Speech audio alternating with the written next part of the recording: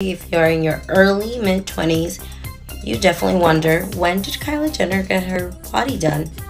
This is not time for you to body shame anybody. So we're going to start with January 2014, February, March.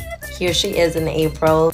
From January until May, you're able to find a picture of Kylie literally every day. Then June 13th, she's spotted wearing an oversized t-shirt, which becomes a pattern. Then just 3 days after, we have this Kylie. June 26th, she's spotted taking pictures with Kendall. It might not look like such a big difference, but let's see where we started. Now, July 4th, 2014, I noticed that Kylie starts wearing shirts that are long from the back. July 19th, at this point, I think she's done some injections. Here she is, August 14th. Like I said, it's not noticeable, but you kind of do start seeing a little round under her. We see her again August 26th, and I think it's a lot more noticeable here. Around this time, she started wearing a lot of oversized t-shirts, and she was also into black, so it made it a lot more difficult to spot any difference. September 5th and September 7th.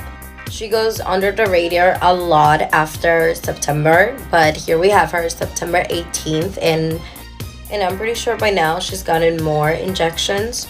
So after September, it's so hard to find a picture of Kylie, but it's also even harder to find a picture of Kylie without her in a shirt tied behind her back. October 12th, you can see she starts wearing a lot of loose and oversized clothing.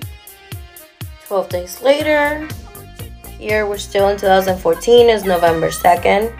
November 8th, she's starting to look like the Kylie we know. November 11th, she's seen coming out of a CVS. She's with Kim November 14th. November 26th, and by now I believe we didn't notice because she used to tie her shirts around her waist. So if you made it this far, December 2nd, we know.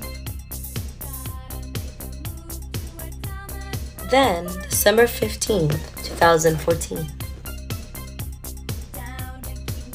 So how did we go from this? Should we do a part 2?